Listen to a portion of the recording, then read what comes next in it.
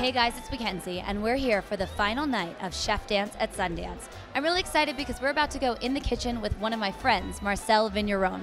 He's from Top Chef and Marcel's Quantum Kitchen, and he's cooking up a storm for us. Let's go inside and check it out. Hi, I'm Marcel Vigneron, and we're here at Sundance, actually cooking a dinner at ChefDance. What I wanted to make was just kind of like dishes that I would like to eat, and also keeping in mind that we're in Park City.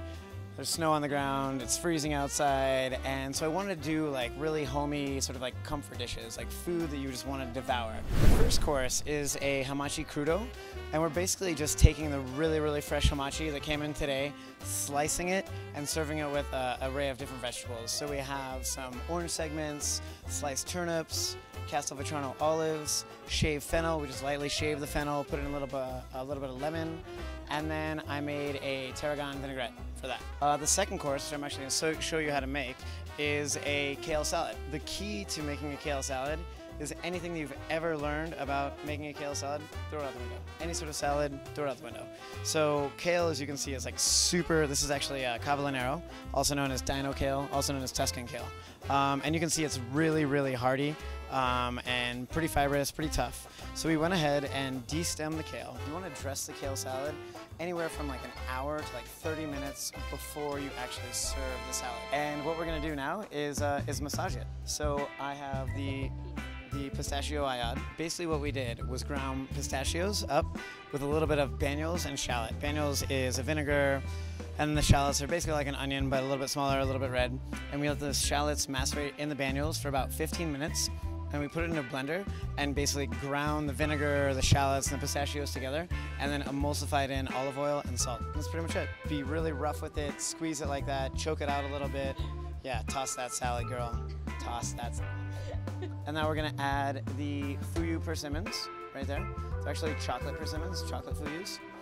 We have pomegranate seeds, which is going to provide a nice texture, but also an antioxidant, great for your immune system, really healthy. And then voila, there you have the kale salad with persimmons, pomegranate seeds, pears, and a pistachio ayat. After that, we are going to do a braised short rib. We actually cooked the short ribs overnight in an elk stock, actually. So we're going to braise the bison short ribs in elk stock, and we actually just cooked them in the oven overnight. Low and slow, left the bone in, and we're gonna serve it with Brussels sprouts, roasted Brussels sprouts, apple butter, and apricots. So the sweet treat this evening is a bread pudding, and we actually took vanilla beans and infused them in bourbon, and a nice like brioche. We basically cut up the brioche and then made like a liaison. So we took milk, cream, the vanilla beans, the bourbon, eggs, made like a really, kind of like a French toast batter, essentially. And then toss that with the brioche, a little bit of cinnamon, a little bit of clove, and then golden raisins, blueberries, the bread pudding. We baked them off, and then we're gonna serve it with a bourbon whipped cream and a maple cloud. Thanks so much for hanging out with me, Marcel. I cannot wait to go eat your delicious food. So what was your favorite dish tonight? Hi there. My favorite dish was the kale salad. What flavors did you love about it? All of it. I mean, there was kale. I think there was some type of cranberry. I could be wrong.